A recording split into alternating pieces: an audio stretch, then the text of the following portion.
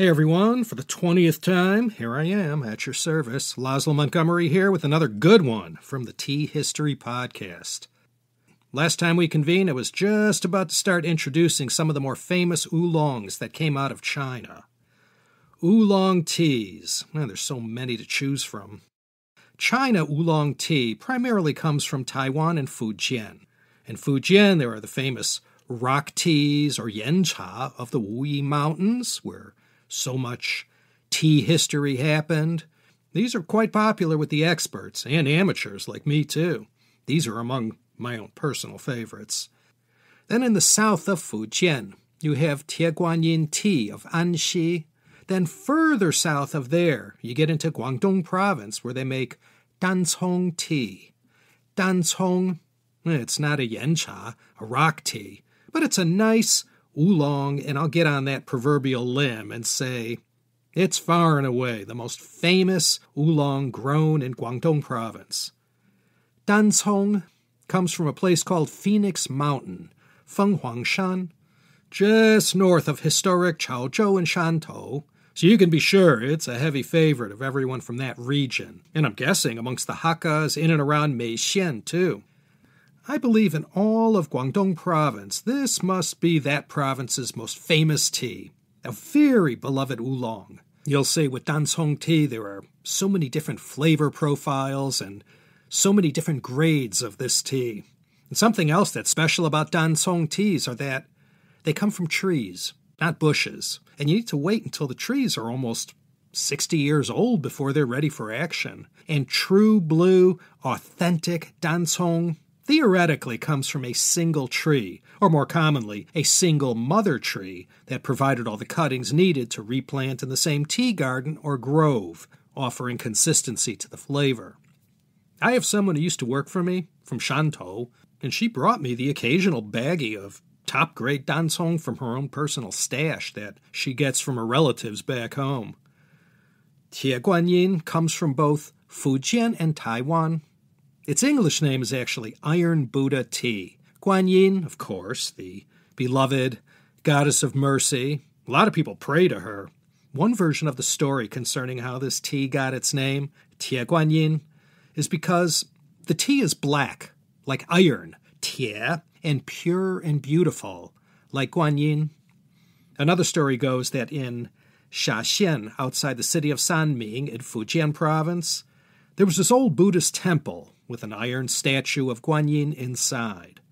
The temple was all run down, and everyone in Shaxian was so poor, no one could afford to rebuild it.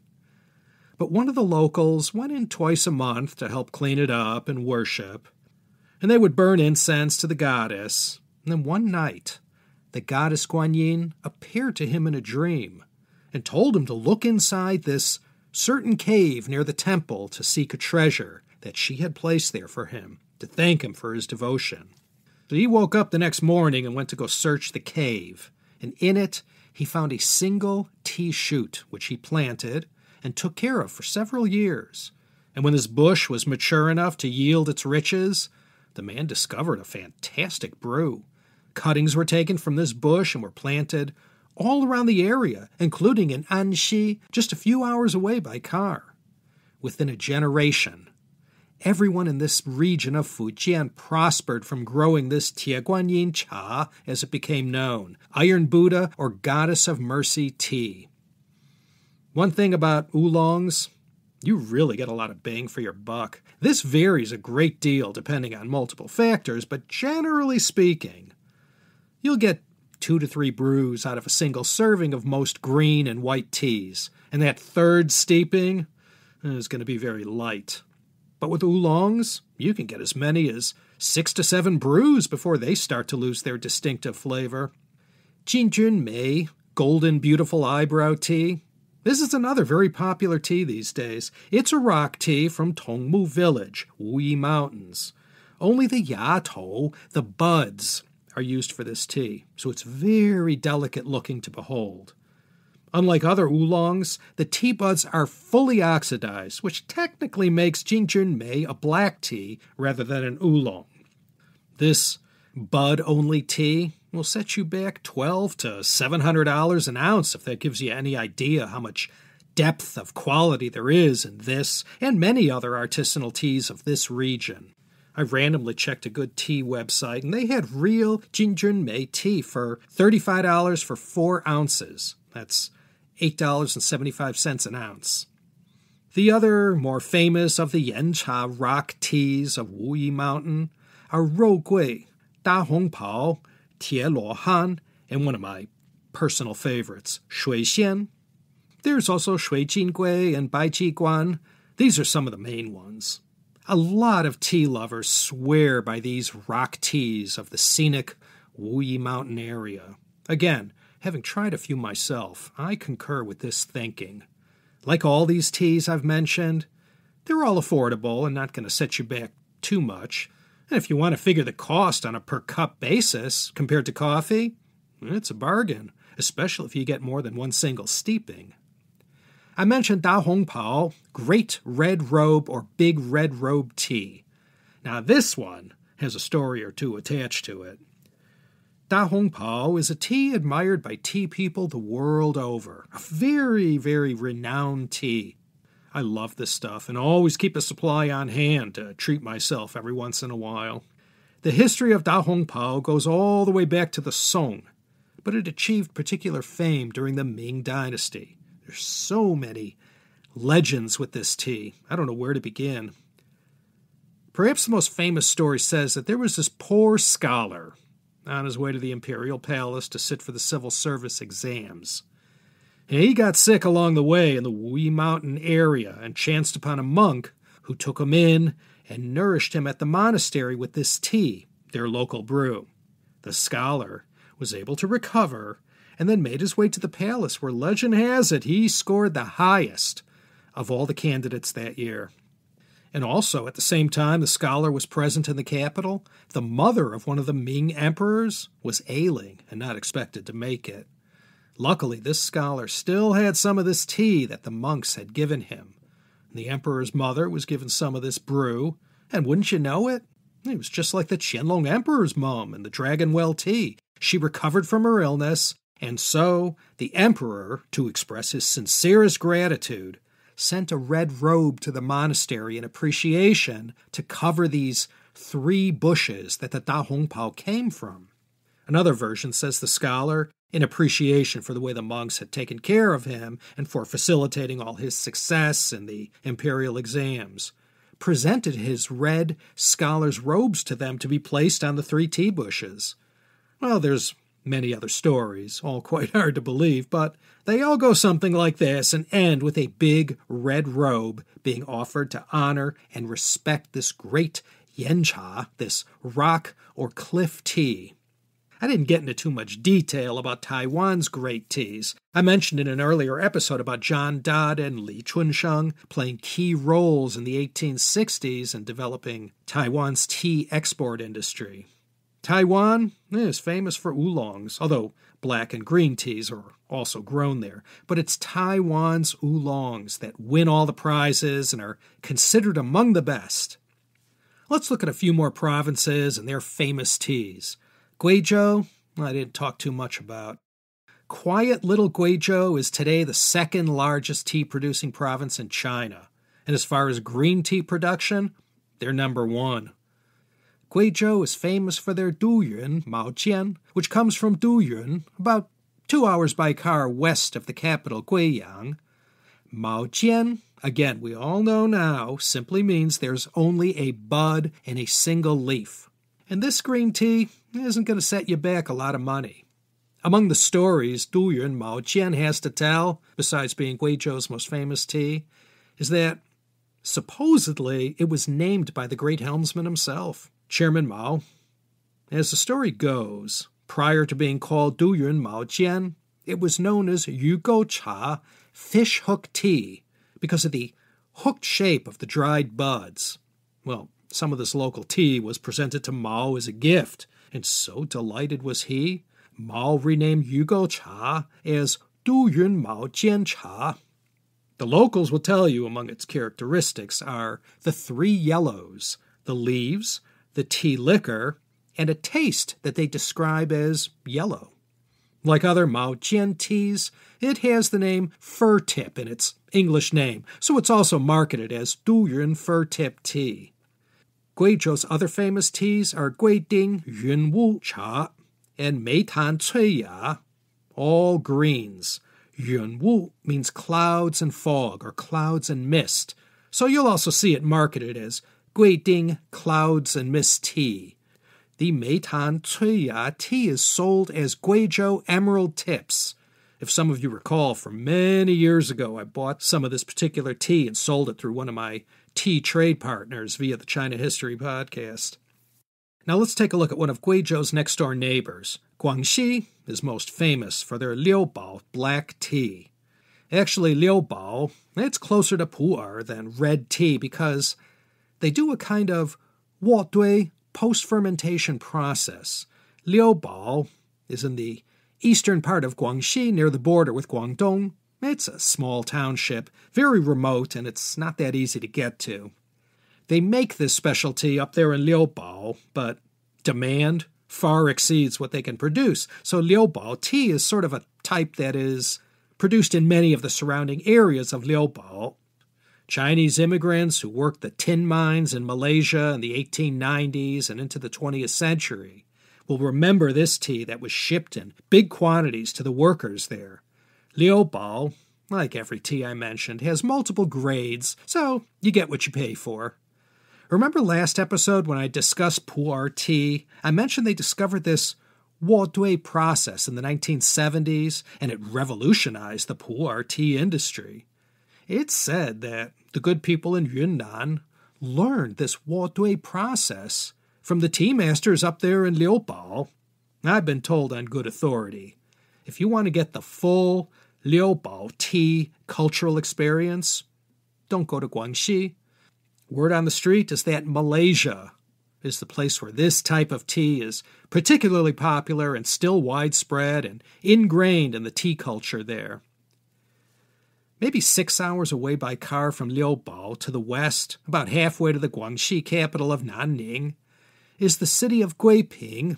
Now, for those of you who listen to the China History podcast, you're probably familiar with this historic city. This is where the Taiping Heavenly Kingdom had its beginnings, and it was there in Guiping where Hong Xiuquan and his fellow rebels began to organize.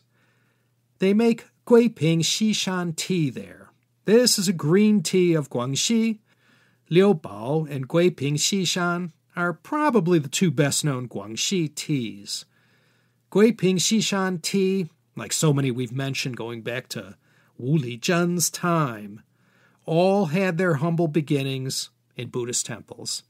Xishan, it's a temple there in Guiping, built during the early Qing, and Guiping Xishan tea is their famous offering to the world of great China green teas. Let's move on to Sichuan. Wu Lizhen, during the midway point of the 1st century BCE, planted the 7 tea plants on Mengdingshan.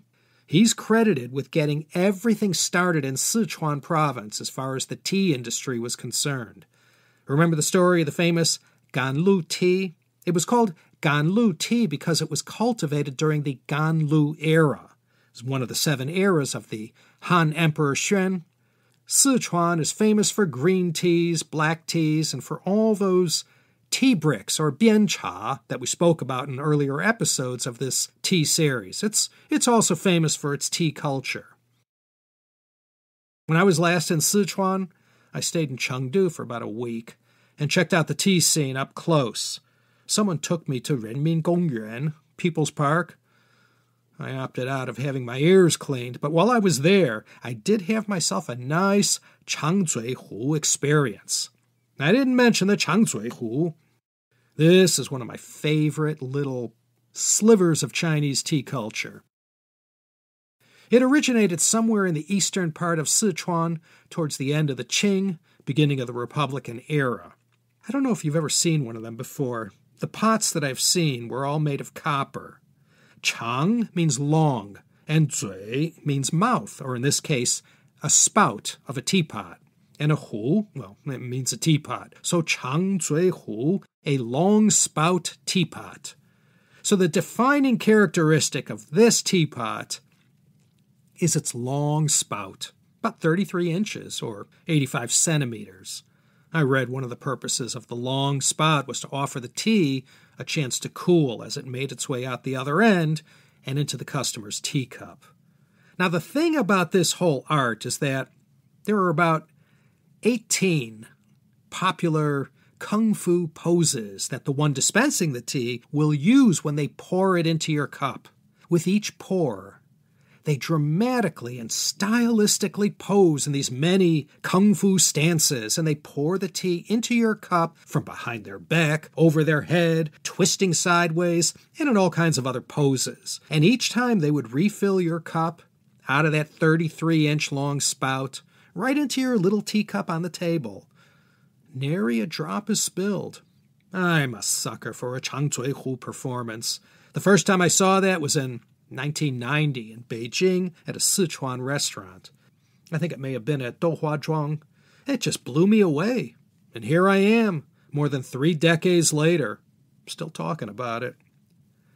Sichuan is sort of a general term for the province. Chongqing does it this way, and in Chengdu they do it that way. Some parts of Sichuan are mostly all ethnic minority people. Hey, it's a huge province. Used to be over 120 million people living there until Chongqing was peeled away and made a municipality in 1997, reporting directly to Beijing. There are still more than 80 million people living in Sichuan province. That's about a quarter of the entire U.S. population. Frankly, not until I began to seriously study tea did I ever look upon Sichuan as much of a tea place. So bright does the tea light shine in China's eastern provinces of Zhejiang, Jiangsu, Fujian, and Anhui. Where Chinese tea is concerned, Sichuan these days may seem like an afterthought. In parts 1, 2, and 3, you were able to see how critical Sichuan was in taking the initial baby steps to establish the art of tea in China. It all began in Sichuan. In the first episode, I called Sichuan the Yuantou for tea in China, and therefore the world. It was also the center of the Chama Gudao, the ancient tea horse road. The contribution of Sichuan's tea farmers and tea artisans, especially in the early days, was so critical to the evolution of tea. Those tea masters in Sichuan would patiently, season after season, gradually turn that bitter tu into sweet cha. Fortunately, the Yangtze River ran right through this breadbasket of China, and eastward along the Yangtze River Valley, this expert knowledge flowed. The most famous teas of Sichuan all came out of the Mengding Mountain area. Mengding Shan Xueya is a rare yellow tea. In English, this would be Mount Mengding Snow Buds. Xueya means snow bud. The other better-known Sichuan teas are Mengding Ganlu or Mengding Sweet Dew Tea.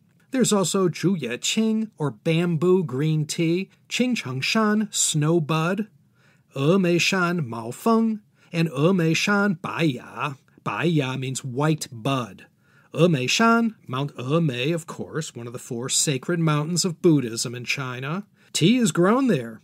All of these teas from Sichuan can easily be purchased online.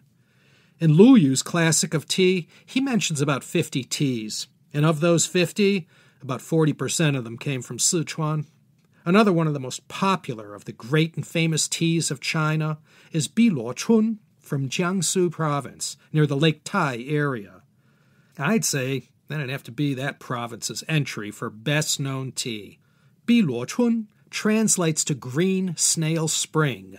It's one of those gorgeous little bud-set teas that appear all tiny, twisted, and curly, like the meat you pull out of a snail's shell with a toothpick, for anyone who's ever enjoyed that. It's a green tea. This one's maybe a little more expensive than your average artisanal green teas, but not by much. And again, on a per-cup basis, it's still cheaper than coffee by a mile. It's said that the Guangxi emperor himself named this tea. Now, I don't want to carve this in stone or anything, but Longjing, Lu'an, and Biluochun are considered the 3 top of the pops as far as China's most famous and admired green teas go. I would say go find your own top 3. But these 3, they sure get the most shine. Jiangxi province doesn't get the respect it deserves. Their best in show is probably Mingmei. This tea is grown in Wuyuan County, just east of Jingdezhen and south of Huangshan, Yellow Mountain. This is northernmost Jiangxi province, and this is another one of those Mei teas. Mei means eyebrow. Teas that have that slender, delicate arch to the dried leaves are often called something or other Mei. I just mentioned Jinjunmei, golden, beautiful eyebrow tea. Tea from this part of Jiangxi in Wuyuan County has been enjoyed by all the royals in the imperial palace since the time of the Song dynasty. So this one goes way back, even to the Tang, because Lu Yu praised this tea. Hey, and remember Taiping Hokui that won that award at the 1915 World Expo in Panama? Well, Wuyuan Mingmei tea won a gold medal there also. I don't know, perhaps it was one of those things where everyone got an award. Wuyuan was once crowned the most beautiful village in China, I'll have you know. The other big tea from Jiangxi is Lushan Yunwu. Lushan, of course, one of the most historic cities in PRC and Communist Party history.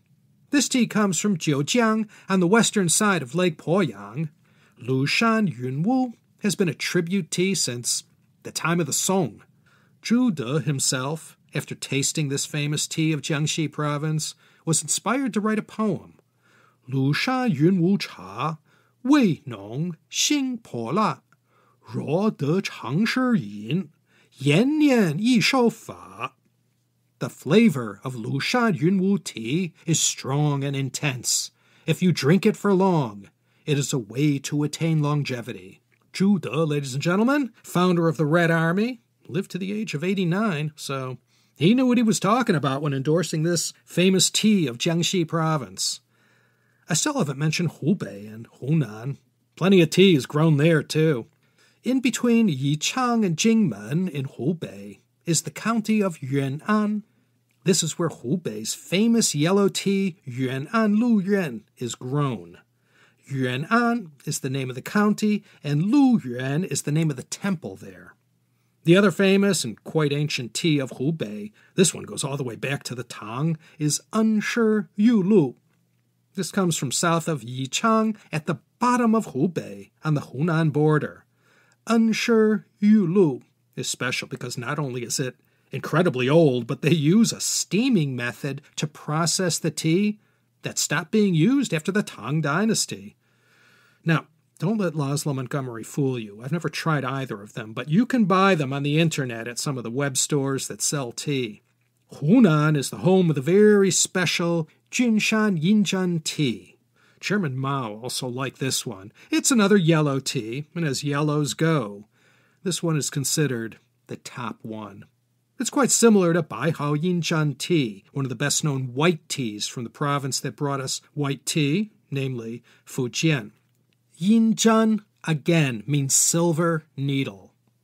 That means it's an all-bud tea. Jinshan Yinzhan is one of the top 10 famous teas of China.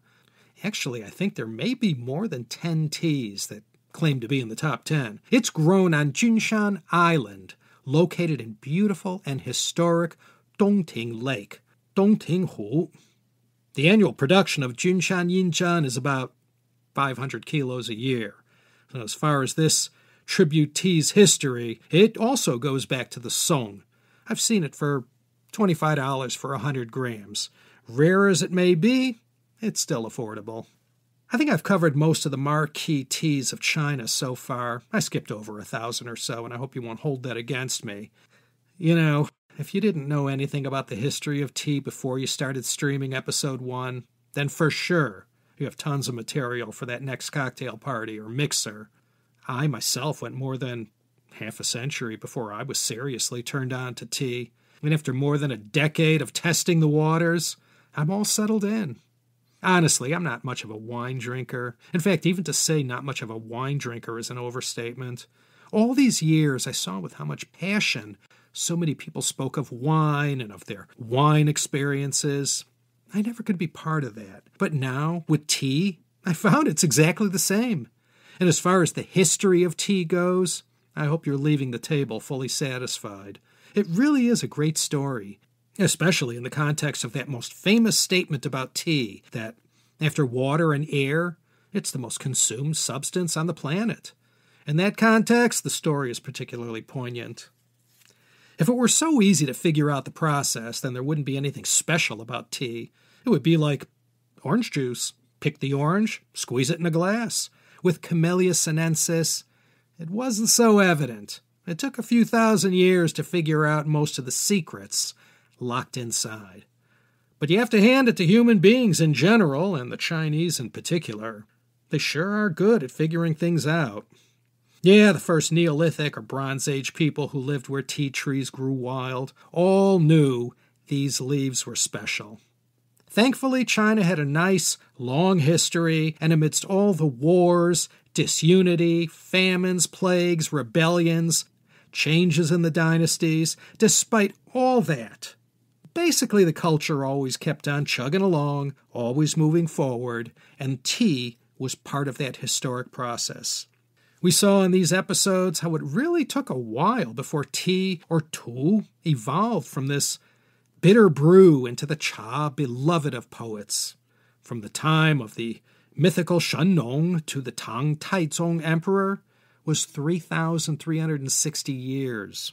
That means it went from some legend of raw tea leaves purging poisons from Shen Nong's body into a beverage that was so good, emperors demanded that the best of every kind there was be sent to them first.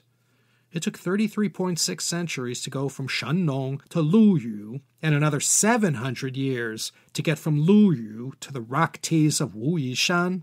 It wasn't easy, and all the secrets took their time before they were discovered. I can't recommend enough the 6-part CCTV documentary series called 一片树叶的故事. I don't know if it has an English title, but it translates to The Story of a Leaf. This documentary did a great job, visually, of presenting tea and showing how special it is. I'll have links to that and a whole other bunch of resources for you to explore in the show notes at teacup.media. My hope these past 20 episodes was that I could offer you, my good-looking and brilliant listeners, a chance to get an appreciation for tea's history. All throughout, I've encouraged all of you who maybe aren't into tea yet, if your interest has been piqued from the episodes presented in this podcast program, the resources out there to guide you and accompany you on your little tea journey are plentiful and authoritative. That's all I have for you for this episode and about the history of tea in China. Let me close in saying that if this podcast inspired you to go learn more about tea, the internet abounds with experts, blogs, videos, and resources that can teach you everything there is to know about everything there is to know about tea. And if you want to sample all the teas I mentioned, you're in luck, because as long as it's in stock, you can get it online, delivered fresh to your door. Let me close with a tea poem that sort of says it all for me. Now stir the fire and close the shutters fast. Let fall the curtains, wheel the sofa round. And while the bubbling and loud hissing urn throws up a steamy column, and the cups that cheer but not inebriate wait on each, so let us welcome a peaceful evening in. And I wish all of you, my longtime China History Podcast listeners, and those of you who were attracted to this tea history podcast because of the attractiveness of the topic, I hope you all get to enjoy that peace and serenity from a quiet evening in, enjoying a nice cup of jia, tu, chuan, shi, ming, cha, chai, tea, or whatever you call it in your language. Enjoy. Take care, everyone, and I'm hoping you'll maybe consider joining me next time for another exciting episode of the Tea History Podcast.